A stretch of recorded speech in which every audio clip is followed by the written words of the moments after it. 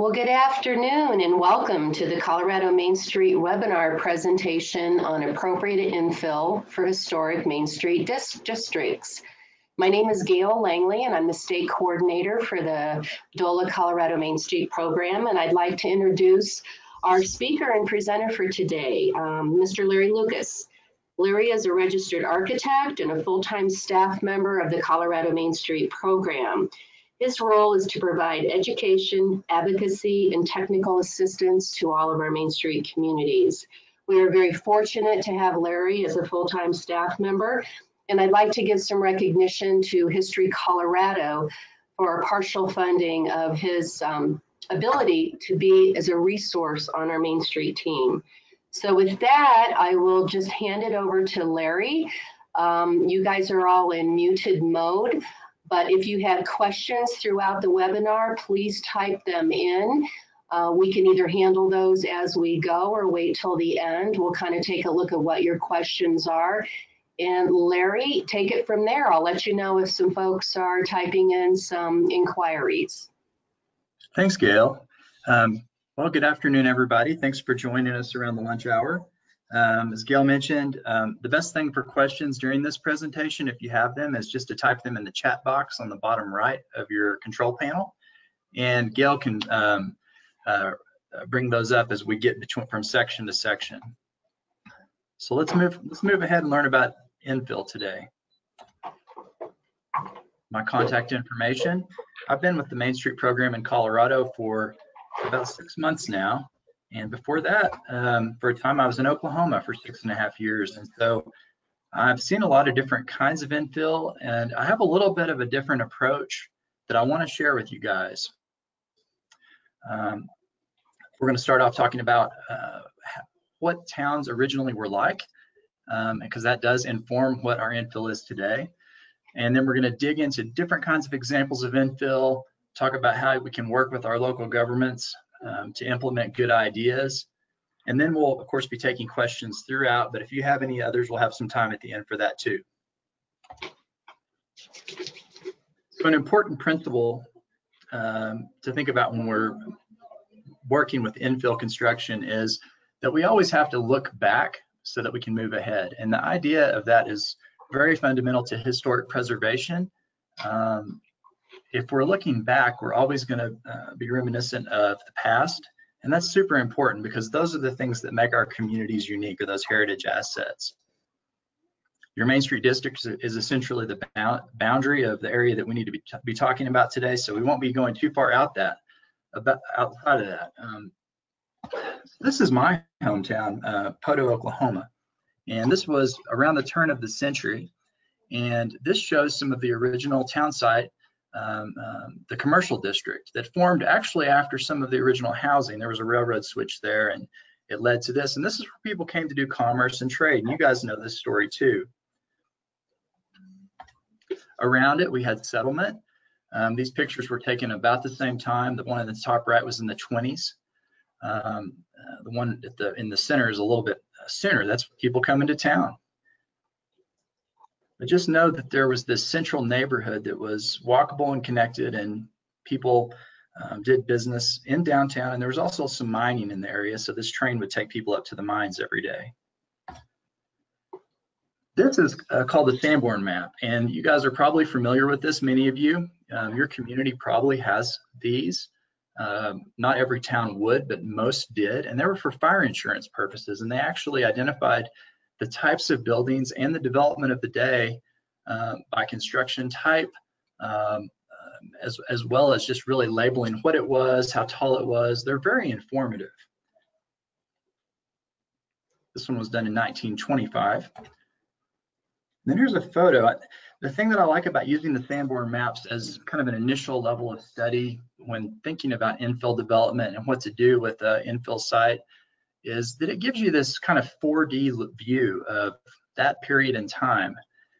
You can look back and you can see a photo, and then you can reference it like I've done here. I don't know if you can see my cursor, but towards the bottom where it says Main Street upside down, that is actually where the photo is taken from.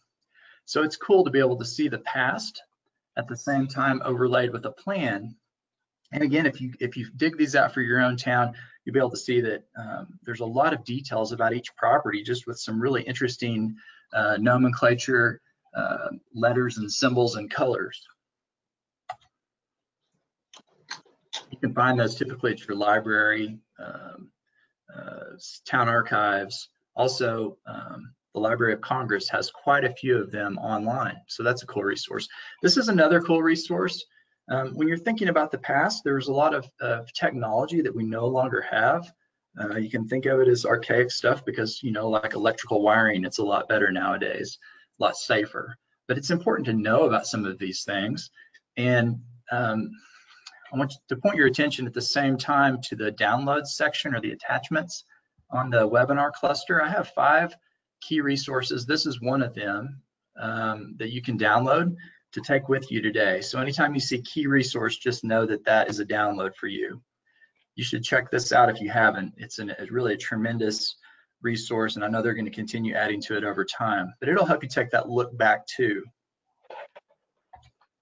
Some of the things that you find is like this a catalog of stores and flat buildings, and just the classic Main Street building, and it may show how a shopkeeper could live upstairs and have a store downstairs. And it's neat that that was available as kind of a design. And it's also cool that it was such a simple set of drawings there. I'm sure it was a little bit more detailed if you ordered the set. Not really sure, but the whole catalog only cost $1, so who knows? Hey, Larry. Yes. I'm getting some questions in saying people are they're not able to see past the initial slide.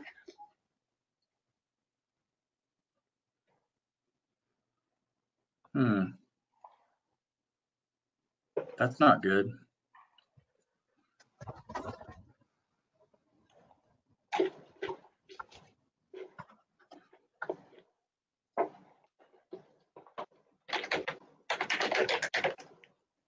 Well, I'll just run back to the beginning then, and we'll just zip through this again real quick. I don't know what happened there.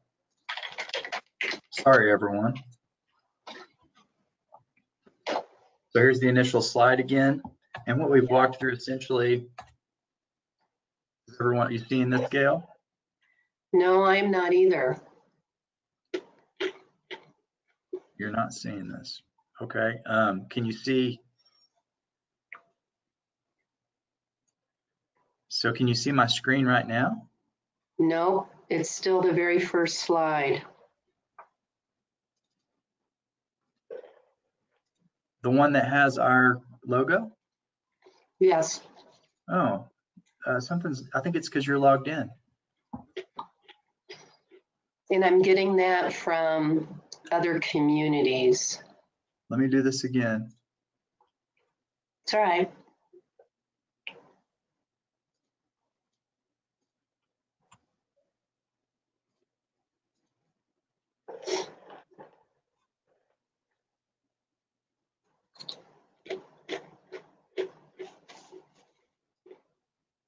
Is it shared? How about now? Yes. Okay, I'm sorry, everybody. This is my first go at this. Let's go back real quick. And I'll make this available on to you guys afterwards too. I'll email you a copy of this presentation. My apology. It will also be uploaded to our website. Yeah, let me get caught up now because Okay. I don't want to get us short on time.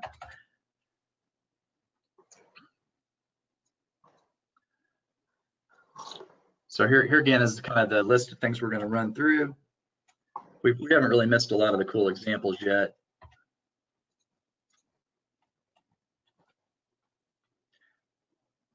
The Main Street District is what the area we're going to look at. You had a historic heart to your community. It's a center of trade and commerce, and around that was a neighborhood of residences typically, and some type of industry. That is detailed in Sanborn maps that you can locate at your local library, museum, archives, and also online. Library of Congress has a portal for this. And then here's a picture of my own hometown paired with a Sanborn map that actually is pretty neat when you start doing this level of research where you can actually look from a certain point of view and kind of examine things in more of a three-dimensional or four-dimensional time frame, because the Sanborn map has so much detail about a building, even in just the plan view. And here's that first key resource, and hopefully you guys will find that on your downloads. This is just a PDF simply to give you the link, because there was really no way to give you the whole book or anything. There's thousands and thousands of catalogs for house plans and products. And here's those typical Main Street building details. Just pretty cool that you can get this whole book of designs for $1. Okay, so what is infill? So I think it's just as important to consider what's missing as what is there when you're considering the picture. And again, you're always looking back, you're thinking about what was there potentially, and you got to know that stuff whenever you're going to make decisions about your downtown, because it's the most important part of town. So let's just think through quickly some quick thoughts that you want to consider vacant and underutilized space before new construction. You want to be authentic to the place and compatible and complementary to everything around. And also, you want your infill to be interactive and engaging. I think it's always been that way, but that means a little different, has a different definition today than it used to potentially. Here's a picture, it's actually me and the Elizabeth Main Street Board, and we went on a tour recently to examine infill construction in 4 communities around the Denver metro, but smaller Main Street type districts. And we looked for good and bad examples, and you're going to see some of those through the slideshow. Now, I took a different point of view when thinking about infill than many of you probably came expecting. You maybe came expecting to hear about buildings purely, like you're going to infill a building. Well, I actually think it's a lot broader than that. I've talked with some colleagues and have expanded my thinking, and it's exciting to think of infill as really an opportunity in all kinds of realms. The first one that we need to think about infill, especially when we start referring to things like tactical urbanism and lighter, quicker, cheaper projects like Main Street is advocating, is the streetscape and sidewalk areas, the areas that are public. We can actually create areas that are like really sticky, is a word I like to think of, because you kind of want to stick around for a while. And an idea that I've heard before that I really like is that towns could encourage the funding of something like a vibrancy grant, which maybe would be, hey, if anybody needs a new sign this year for their business, we're going to fund this block and we're going to pay up to $500 matching or something like that.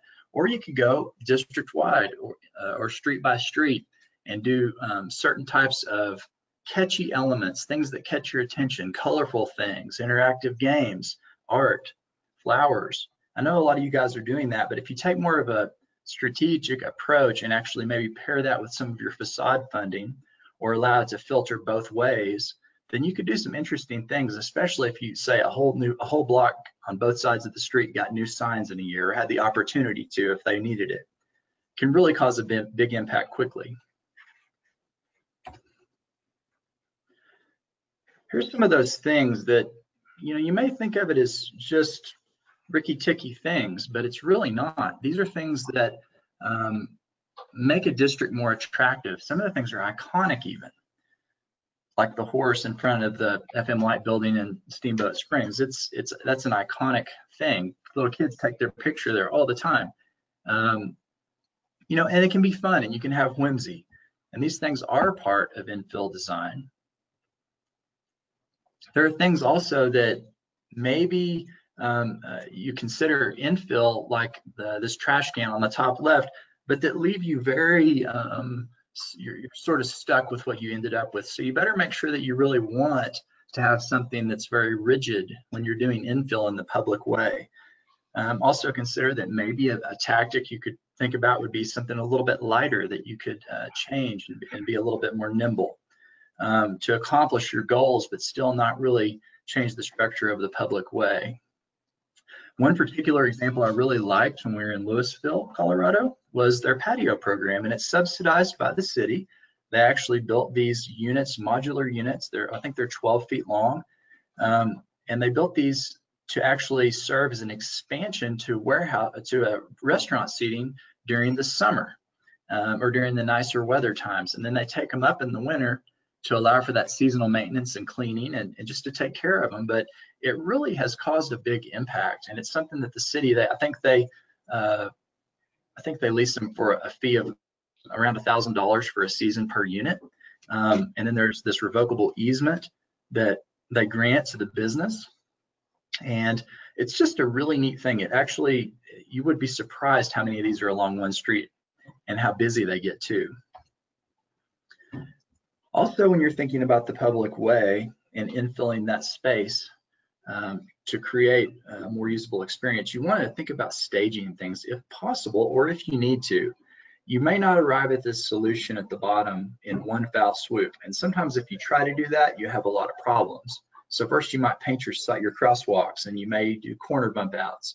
But just know that trying to fix everything all at once sometimes is not the right approach. And sometimes being a little more tactical and getting your hands dirty and doing a couple of better block type projects to kind of see some change in advance may be better when you're thinking about doing this work. Second key resource is this this is available on our website as well, and actually as a toolkit, so more than you'll even find on the download. But the book is available on download there for you. The next area of infill I'd like you to consider is alleys, and it's actually one of my favorites. Things about alleys that you can do, like this is just a very typical alley in both these cases. The one above is more of kind of an area between two buildings that's not really an alley, it's just more of a place to store stuff. But think how cool these places could be with the right types of improvements. You do some lighting, you maybe have some rear entrances and some signage, and you could do some things that really make it an attractive and inviting area, and you could really further kind of the economic impact of your district. These are some backs of buildings and in-betweens of buildings. In Louisville on the left, very nice area for to sit, and I think they have a bar there at night, and there's actually I don't have a picture, but a large bicycle parking lot, which is kind of cool behind this building. You know, murals are always good, and gosh, look what you can do with hanging some lights. You can create kind of a through way that maybe before didn't seem so safe or didn't seem like you really should go there, but if you point people in that direction and give them some alternate ideas and some choices, that's a good thing to do, and it can just expand the impact of your district. This is Antler Alley in Woodland Park. We helped them with a little design sketch for some alterations to the pavement to make it a little safer lately, but they've been adding archways. You can't see it on the picture to the right, but at the end of that picture, they've constructed this antler arch that you're seeing them building at the bottom left. It's really cool. It frames Pikes Peak as you walk through there. So it's, you know, these kinds of spaces further enhance your interpretation of the historic district. And if you didn't do this kind of work, then you wouldn't have, you just essentially would have something kind of barren and ugly. Back of the alley, top left, that is actually an enclosed dining area where they've expanded it, but it opens up like an operable wall, and they have their food trucks sitting there. So they've increased their seating to kind of maximize their capacity there. Same thing in the picture top center. So that they have kind of, and these areas are supposed to be a little bit grungy. They're a little bit different. They have a little bit of a grittiness to them that makes them cool. I mean, they're alleys, so you can also dress them up like the ones to the right. And that's totally fine. These are really more of areas between buildings, which I don't think of as much as alleys, but sort of, because they act as an alley. They act as a way to move between places. Bottom left is a small bathroom that a city government constructed. This one's in Texas, and that's a neat infill project. It's always good to have a bathroom downtown if there isn't one. Next key resource where you're going to get a lot more good links in the back of it is this Downtown Bozeman Alley Sketchbook. It's a fairly brief resource. I just really like it. It has some nice examples, and they've done a lot of good work in their alleys. So plazas and pocket parks, these are kind of something that we might touch on a little bit later if we have time, but just know that there are spaces that can really cause great engagement for the community. Like a well-placed splash pad is wonderful, but I just want you to remember to always consider the value of that property and think about if it's really the best use for it, and if it's worth the cost to upkeep it. Like the one on the bottom right from Oklahoma, there may not be quite as much function there as the one on the left, which also functions as the farmer's market where the splash pad is. And I just wonder, it does beautify the downtown, but in terms of high impact, I would let you guys weigh that with your design committees and your boards to decide, and your town governments to decide really if that's the right move to make. It's certainly better than it being vacant like it was. So moving into vacant and underutilized spaces, there's all kinds of things. This is a little bit funky, but these are both not really buildings. If you look at the roof deck on Waterloo, and if you look at the two-story dining area that's like a full metal freestanding structure to the top left, they're not really buildings, and they may not really fit with your preservation ethic. And that's something that you guys are going to have to decide, and we're going to talk about that in a little bit, developing your design standards and guidelines. But I just want to throw these out there. Some of these ideas will fit because say that I don't know what happened to the building on the bottom right. Potentially it suffered a fire or something, so they're kind of making lemonade here. I don't know, but it turned out to be kind of a cool, interesting, and unique thing. And so, you know, again, weigh these opportunities and make the right decision for your community, and also just to incentivize business as well, but keeping an eye towards preservation, obviously. And I'm going to give you some tools in a minute for design guidelines to work through that. This is an interesting project.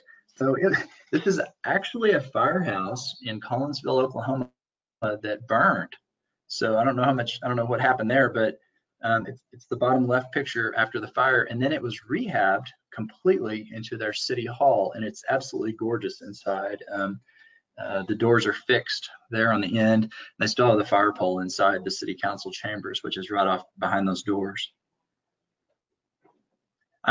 So this is a little different. So you might think, well, that's adaptive reuse. Well, yeah, but it's also infilling a dead space. So I'm just trying to, I want everyone to take a bigger picture about infill and what that really means. We know you have vacant buildings in your town.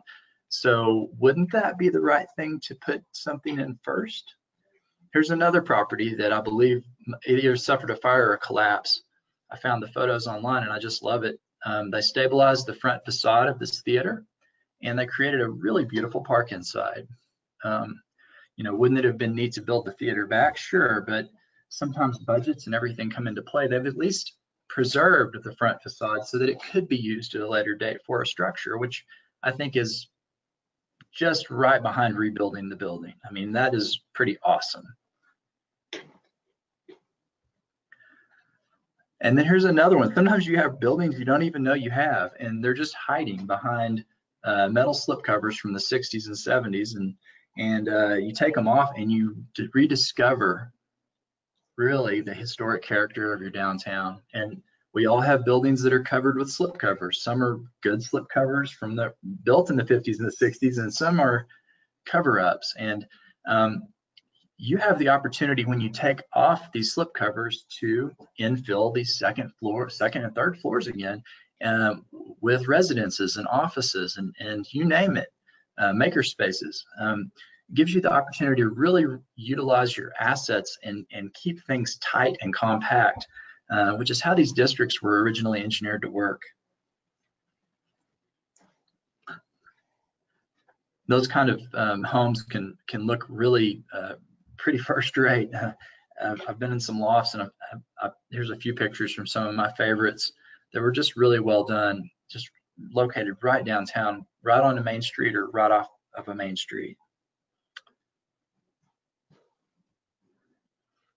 Another thing to consider is the space in front of an old car dealership or auto tire shop or something that is part of your district and maybe needs some beautification and also maybe needs a use, so that you can maintain that street wall of buildings, the line of the front of the buildings and the setbacks, and keep those, keep the eye moving down the street from place to place and keep people walking. this is a great use of a parking lot. And then on the corner, just a green space, but probably where a building had been, where somebody's has a small flower stand. And these are the kinds of things that you want to encourage, the temporary uses and things like that when you have the space to let. So finally, right, like here's, a lot of you guys are like, okay, finally some new buildings. Well, I think it's really just part of it all. I think it's really sort of a last result, and it's actually probably the most difficult thing to do. So that's why I didn't lead off with that.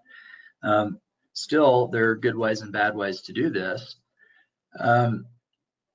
Now, again, I don't, I'm not one to really point a finger and tell people they've done something, adverse, but always pay careful attention to history and think about your design standards whenever you're working with older buildings. Is it appropriate to build higher on top of an existing two-story brick building? Well, I don't know.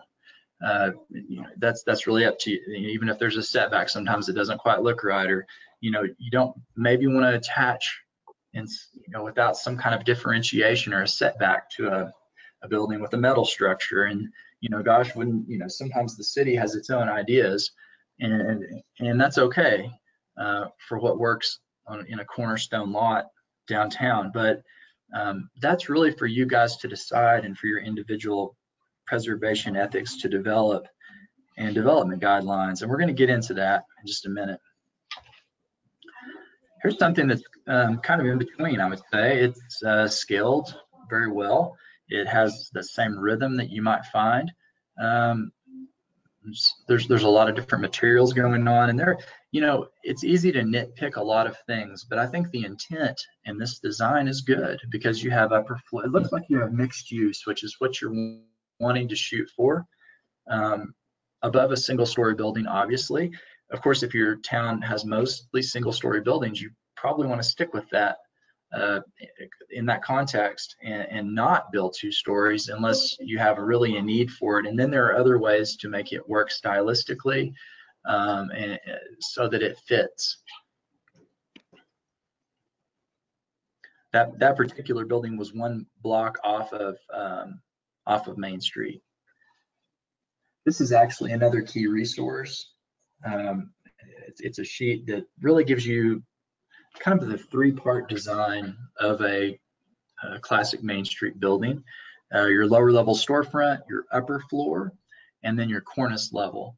And you can download this, and most Main Street properties would follow this rhythm. If it doesn't have the upper floor, it would still have the storefront and the cornice level.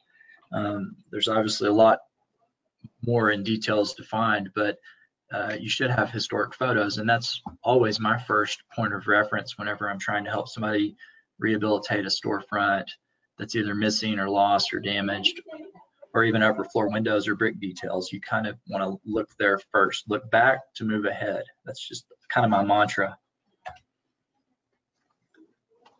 Here's some examples of new construction that seemingly fit. Are the materials similar to what's being used downtown? Is the scale similar? Are some of is the level of detail similar, and the level of perceived quality similar? If you can say yes to most or all of those, you're getting there for sure. Also, you want to make sure that things like the tops and bottoms of your windows may align. You want to look for those clues, though, by just taking a step back and looking at your district overall. Let's talk a little bit further about how do we know when we're doing things the right way, and then how can we guide that a little bit. As a strategy, it's incredibly important to develop a historic preservation ethic. And in Colorado, there's a certified local government program, and that's actually one of the key documents that you can download too. There's a guidebook there that talks in great detail about everything from getting your district designated,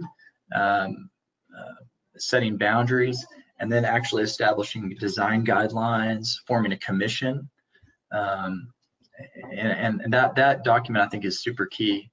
And if you haven't seen it before, it's definitely worth downloading and a read.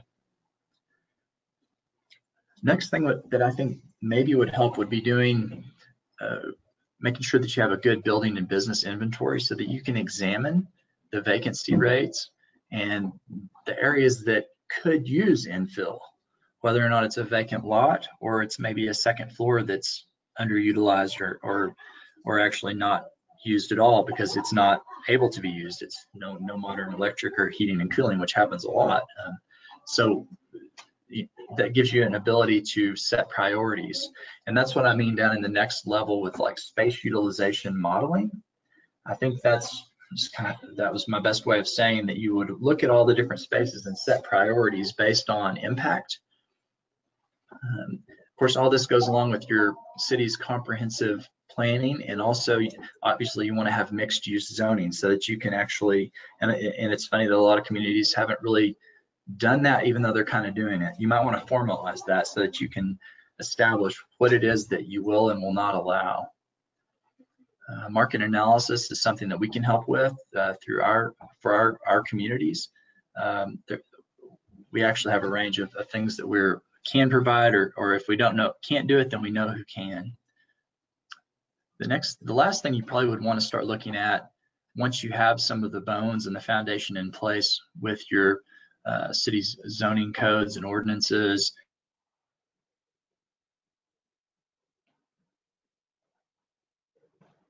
is you might want to set up some incentive programs for the older and let that guide both planning and also some of the final the little spark plug improvements that can happen, like the vibrancy grants and facade grant programs and things like that. Just as a side note, if you're a CLG community, you qualify for a lot of planning dollars for historic preservation plans and things like that for your downtown. So that's something really not to overlook, and there's a lot of value to be found in that program, not only for the preservation ethic it helps foster, but also for some of the resources that you can gain. Here's a picture of that guide that's available for download.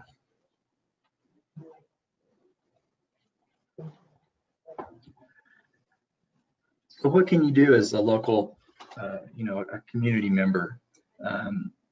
One of the first things you can do is just kind of be a super sleuth, be observant and see what you have available downtown. You can, work with the design committee to form a historic photo book. You can actually document the kinds of trees that work well for shade and that grow without water in your community. You can think about the materials that were historically there and why they were there and why that was important. Even thinking about original paint colors of buildings, which involves some level of analysis. Sometimes it's just a pocket knife, but sometimes you can do some pretty fancy paint analysis that you can have sent off, and they can tell you exactly what color things were, like every layer, and that's pretty cool. Another side note is the State Historic Fund will offer historic structural assessments of properties, and that's something you can apply for. And I'm sorry I didn't put that link up, but it's essentially through History Colorado. And if you have a property that it's either publicly or owned publicly or through a nonprofit, it could qualify for sure for additional monies too. But I think in any case you can apply for historic structure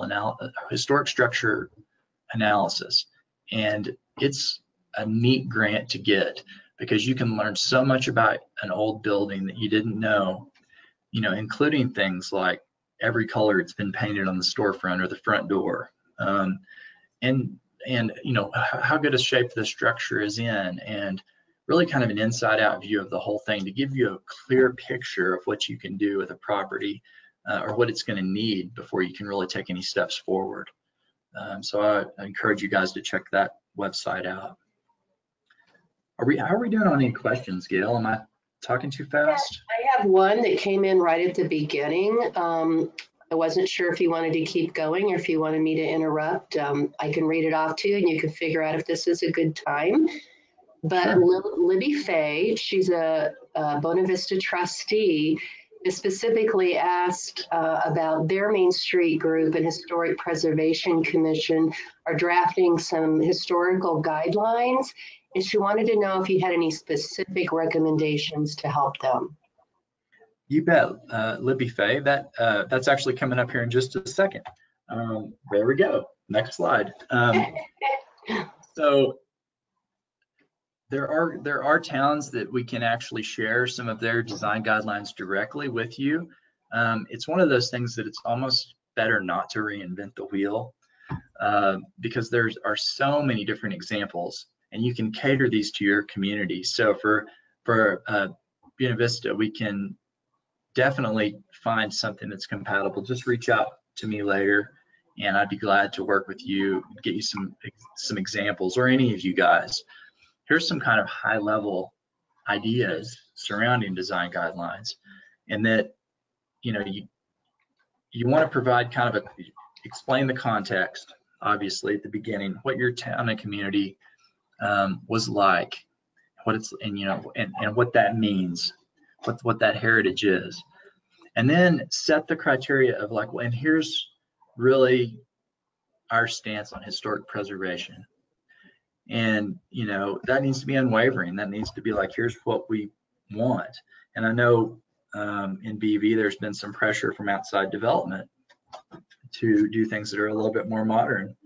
And, you know, that's something you can control through regulation, having good design guidelines, and making those enforced for the historic district. So you essentially, the design guidelines would work for whatever zone you apply them to. So you could essentially set up an overlay zone, a historic district zone, or something like that, or central business district, whatever you would want to call it for your town. And then the design guidelines would work for that zone only. And so that actually helps it to be passed through as well. Design guidelines shouldn't be something that the whole community needs to worry about unless they're in a historic district that you know, it's meaningful you preserve it. So that approach, it works really well. Like I said, I'd be glad to work with any of you guys on figuring out a strategy to implement that, and even finding good examples, and even helping you review some of your documents to see if you're on the right track. And I know History Colorado's in the same boat too. So a couple more things. It's good to use non-technical language, obviously, when you're writing these, and you want to use pictures. You want to use like show yes and no's. So this is a good example, and it's best if you have these examples locally, even from, you know, from the past or even today. You know, we're not looking for this anymore. Take a picture of it, put it in there. Say this isn't, we don't use stucco on Main Street, or whatever your example is. Have a picture of it and say nope, and then say these are the kinds of materials that we would like. And in any case, you still want to use these really as a way to get people pointed in the right direction and to set expectations. But in the end, your commission, your Historic Preservation Commission, should, if they're working and reviewing projects to make sure that they cut the mustard, then you should have the ultimate determination. And I would not want to give that away and let the design guidelines have so much information that there's really no decision to be made, because then you end up with some things that aren't quite right, especially on rehabilitation work, where you're good example. The town of Lake City, I think, has multiple kinds of roofing allowed, because, you know, there's fire danger and they're in the mountains, and so metal roofs have kind of historically been done there. But today's metal roofs don't look like yesterday's metal roofs. So just saying metal roofs in your design guidelines is something that may be allowed is kind of it's kind of misleading a little bit. So maybe it'd be better sometimes to say, on a case-by-case basis with prior approval, you know, and specific materials specifications submitted, then metal roofs may be allowed. You know, so you kind of have to, you want your design guidelines to fit your community and your needs, but you don't want them to be so rigid or so thick that no one can interpret them, or that it's even difficult for the commission. Number one, though, is it's most important to make sure that they are that everything is directed from the Secretary of the Interior Standards for Rehabilitation, which is quite flexible actually, and it's more of a philosophy. And again, it leaves it a little bit more open for debate and interpretation, but that's where your commission really needs training to understand how to say something is historically appropriate or not. Finally, I would say that if you have design guidelines and it's for, like, say, your Main Street district boundary, which is a real easy way to set up a historic district boundary, just say it's the Main Street district, because then it could shift and change with that district if it needed to. That you would say, if you want the facade grant money, then you have to submit a plan and it has to meet our design guidelines, just point blank. It's simple. And it's a good way to get good work done and to incentivize good work. So I think they're necessary, but the level of detail is something that I would say keep it appropriate.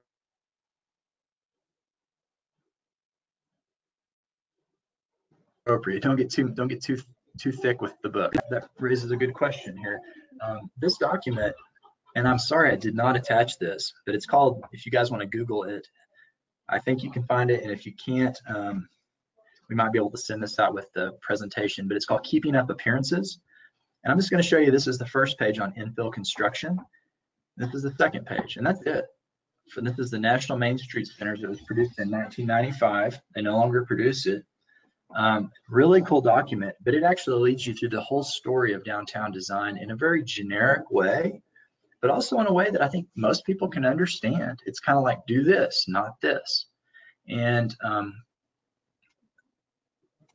we'll try to find a way to attach this, but hopefully you can find it. It's called Keeping Up Appearances. And if you'd like, I can email, if you just contact me, I could get you a copy too. Another, just a fast way when you're thinking about buildings again, is this acronym FRESH.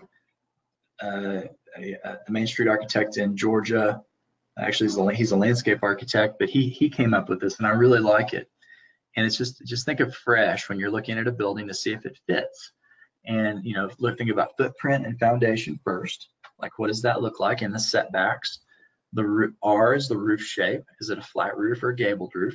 A lot of downtowns in the East, and actually some in Colorado, have gabled roofs to keep, shed snow. And also because they were probably older than, early 1900s, and we had a lot of masonry and beginning steel construction and longer span wood. But okay, so E is envelope, so the height and bulk relationship, like the overall form and mass of the building. S, sin, what is the building clad in? Is it brick? Is it wood siding? What is it, and how does it fit into the context locally? And is it, even if it's a modern material, does it work today? Kind of like masonite siding or hardy board. Sometimes that's a good substitute material, but again, it depends on what your design guidelines allow. And then holes, that's windows and doors, how that looks, the height of the sills and the heads, and kind of that rhythm and repetition that you have going down the street. This is just a document I had on file, and I wanted to put the cover up because there's lots of good information on infill. And I think really if you just Google Main Street infill construction, you're going to end up with a nice array of things from all over the country. And I have, but this is just one of those examples from the National Trust. So I want to move ahead into just some things that maybe again are going to try to, I'm going to try to open your mind a little bit further than just thinking about infill as buildings. Obviously, they're kind of the cornerstone piece, just like all of our Main Street buildings are the cornerstone to the down.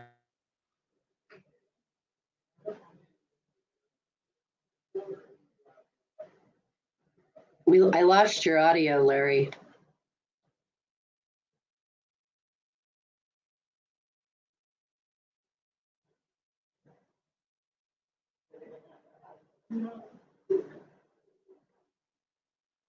That we hope for in Main Street.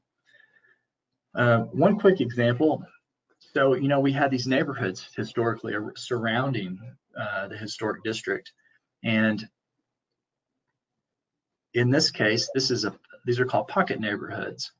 There was an architect that wrote a book called Pocket Neighborhoods, and this is his specialty. His name is Ross Chapin, Chapin.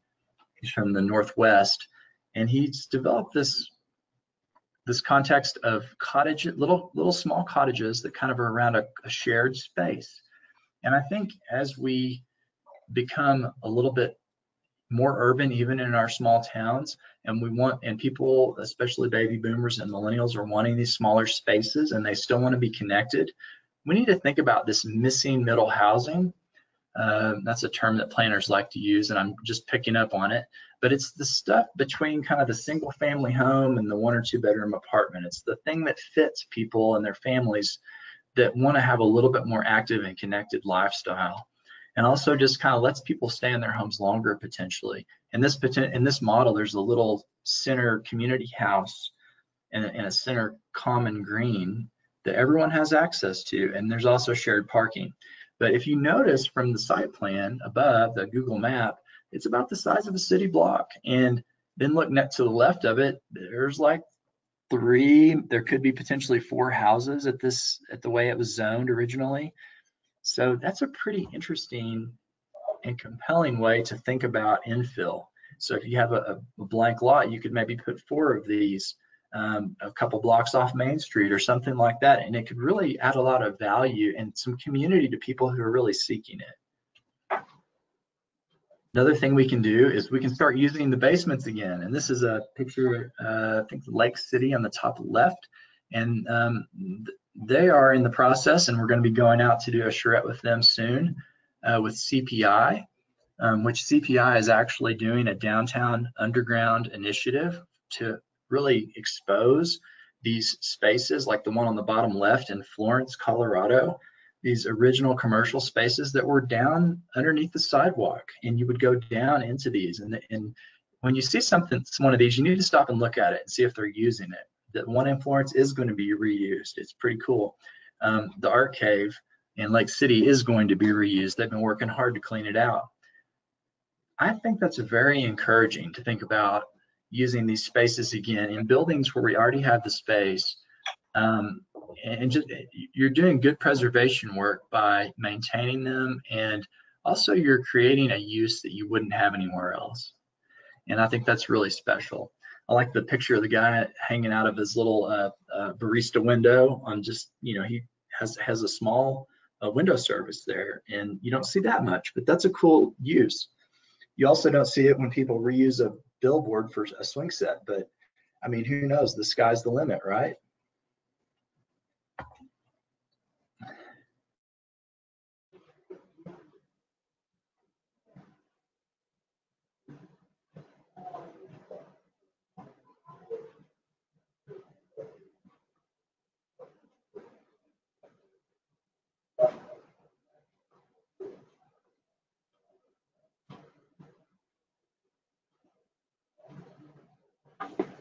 Also, the clothing rack on the side of this Goodwill store, it says free, which is pretty neat.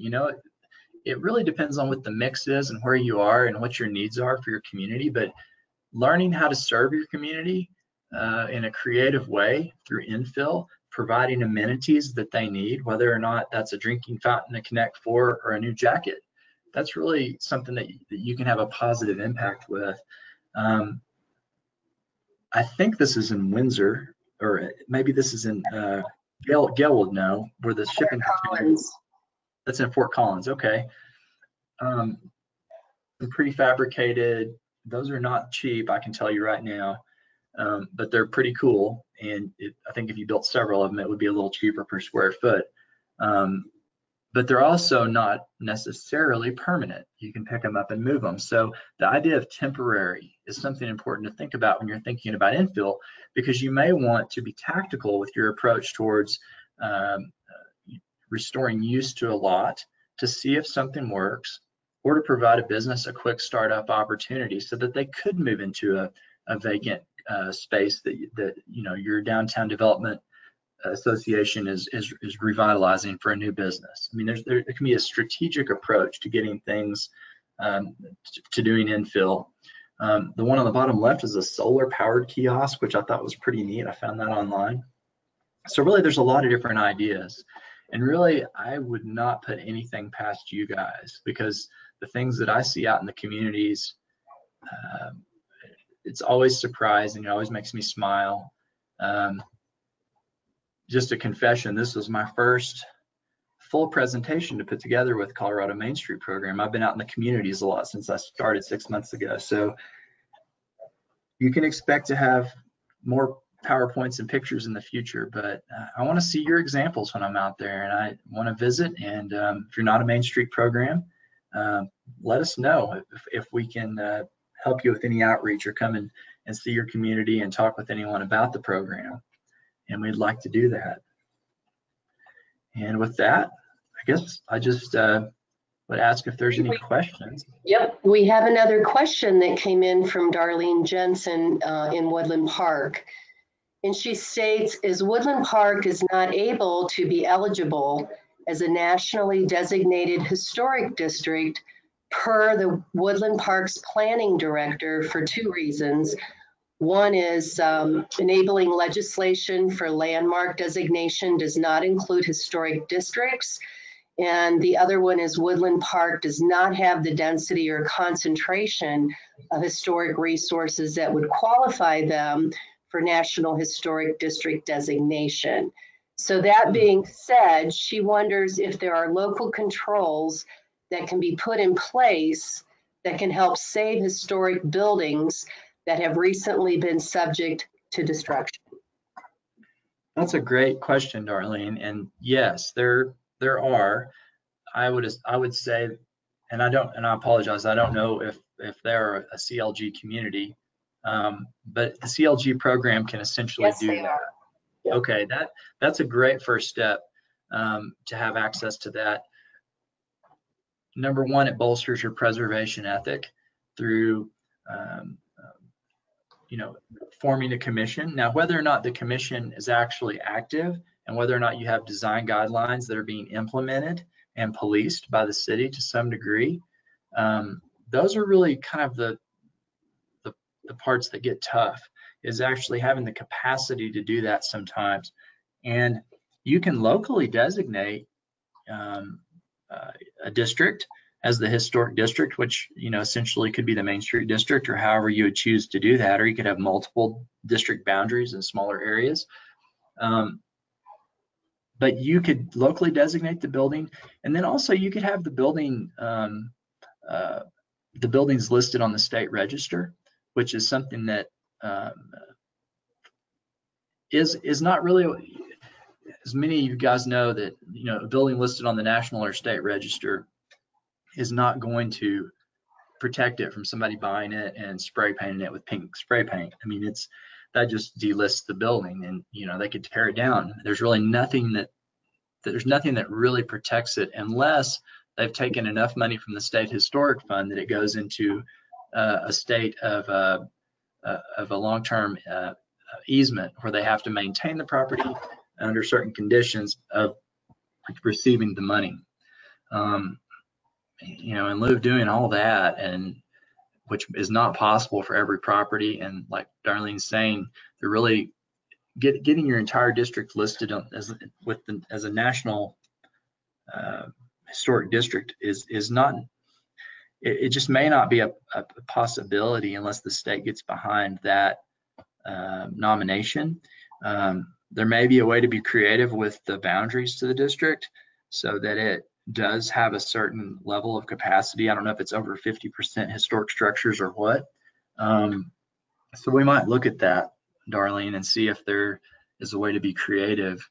But I really think the best way to start protecting buildings is starting at the local level and really implementing some sound and simple design guidelines, and having a commission that is educated on the Secretary of the Interior standards, and also the basics of good design in your community as it was done many years ago, and then how to carry forward those same traditions today using modern materials. And so once you got that groove, which is really the diamond in the rough defined sometimes, but they're there, and we can actually come to your town And I know Mark Rodman with History Colorado, who's over the CLG program currently, he has trainings available too to help with establishing that ethic. But in terms of working with design, working with your commissioners, working with people that are actually regulating preservation, that's something that I'd be glad to talk with any of you guys on a case-by-case basis and see what the needs are. And then, like I said, if we can't provide a training, a solution, or some kind of resource that we even have on file or have created, then we can get you to someone who can. I have another question for you, Larry. We've got a couple of minutes left, and this is from Darlene as well. She's asking if the Main Street boundary gives some control for historic preservation of buildings within the Main Street boundary. Well, yeah, that's essentially how you would establish. So the idea of you have a Main Street boundary. If you're a Main Street program, we ask you to establish a boundary and show us where that is for reporting purposes, for reinvestment and building rehabs and facades. You know, all the things that we track. Having that boundary is number one.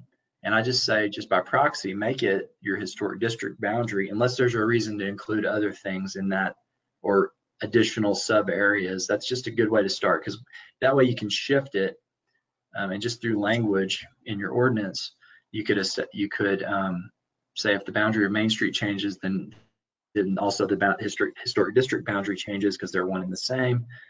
And then through that, what you do is you form a zone overlay. And so that's when you say, here is our historic preservation ordinance, and it is applicable to the Main Street district boundary. And that way, that historic district, that historic preservation ordinance that you've established, which is a good part about being a CLG community, is you have to do that. You implement it for that area and any other area that you choose to. But I think it's very important to keep that separate in the language, that's what it's for. And then that would be the area that you would have a commission of citizens and townspeople that would meet, that do have training and understanding and care about historic properties and kind of get it, kind of get the Main Street way too. And which certainly should have somebody from Main Street on your HPC. Those folks are the ones that decide whether or not, when a developer comes to town and wants to build a new property, if it's going to fall within your infill design guidelines for the historic district. And that keeping up appearances document is just super simple, and actually would work a lot better than not having anything for infill design particularly. That's a great just little thing to adopt or to photocopy into your existing ordinance. So yes, you can protect the district as a whole through the local ordinance, and actually that is the best way to protect the district. Like I said, if you're a national registered district, there's nothing that doesn't protect you from changes that private property owners want to make. There's no policing there. The only policing happens at the local level, but again, that's where it takes some manpower and a little bit of grit to kind of set the line and then follow it.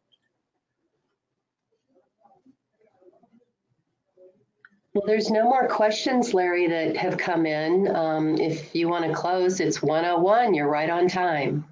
Okay, guys, we apologize. I'm sorry about the mix-up at the beginning and getting a little bit behind. I hope that you didn't miss anything. Our contact information, this is the Main Street team right here on the screen.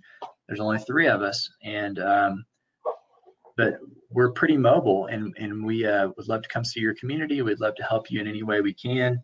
If you do have any follow-up questions, just please shoot me an email. It's just larry.lucas@state.co.us. And I would love to go into depth further on this idea of infill. I hope you guys have enjoyed taking a broader view of what infill may potentially be. I'd also love to hear any criticism and any ideas that you have about making this presentation better. I really appreciate everyone's time, and I thank you for attending today. Hope everybody has a good rest of the day. Bye-bye. Thank Bye. you.